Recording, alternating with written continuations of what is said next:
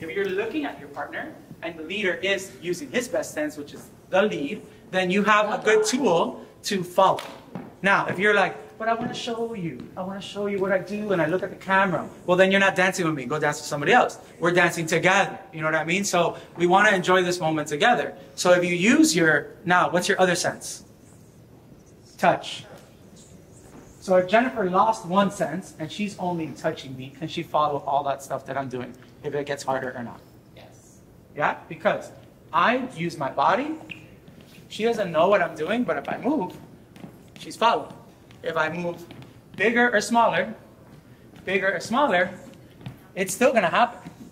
Doesn't matter how, it's just going to happen. And yeah, but at the end of the day, like, now, to prove her point, which was, you're not a mind reader.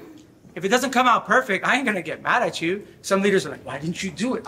I learned this in class today. Why didn't you get this done? Well, it's probably your leading. It's not so good. So if you lead better, she will reciprocate. Or, or give her a chance. Just do it a couple times so that she understands, oh, like that's what you wanted me to do. Give me another 100%. chance to get it. Make sense? Yeah. Yeah, so followers, use your senses. When you start to forget about that, it makes it really hard to lead you. Cool? Let's try everything from the top, and then we go into one song, and we're done.